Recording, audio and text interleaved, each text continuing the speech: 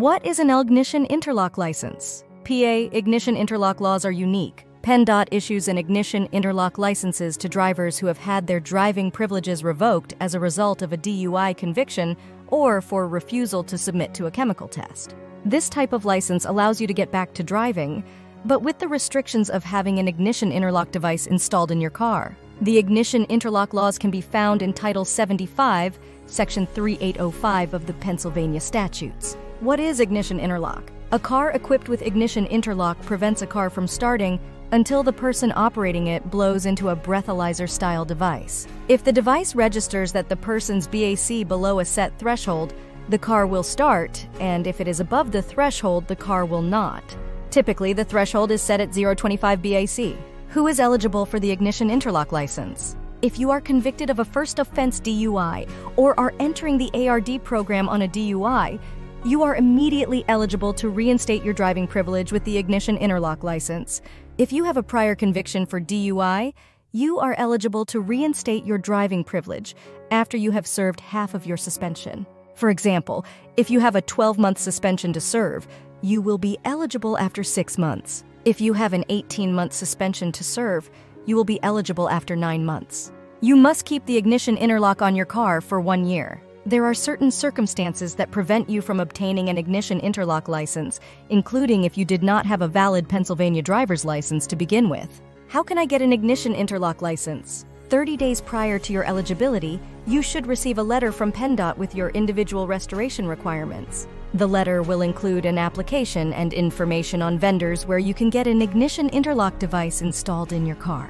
A government licensed dealer must install the device, which has to be government approved. First, PennDOT approves the application. The ignition interlock company then certifies that they installed a device on all your vehicles. Then PennDOT will issue the license. What if I own more than one car? The PA Ignition Interlock law requires that you have ignition interlock devices installed on each car that you own. There is an exemption for economic hardship. If you can establish that installing ignition interlock on more than one car would cause economic hardship, the court may allow installation on only one vehicle. If PennDOT permits only one car with ignition interlock, you can only drive that car. What happens if I have to drive a company vehicle for my job? If you have an ignition interlock restricted license and you are required to drive an employer-owned vehicle for work, you do not need to have an ignition interlock installed on that car. This can only be done if your employer is aware that you have an ignition interlock restricted license and if you can carry proof of this knowledge while driving. An example of proof of knowledge would be a notarized letter from your employer. The exemption is not available if the company car is available for your private use. Is it possible for ignition interlock devices to register a false positive?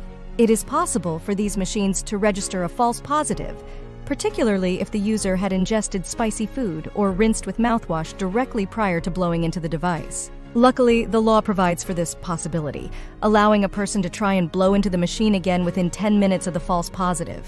If they register less than a 0.08 in that time period, they will not be cited for a violation of their restricted license. In order to avoid repeating a false positive, rinse your mouth with water after mouthwash use and take an antacid after ingesting spicy food.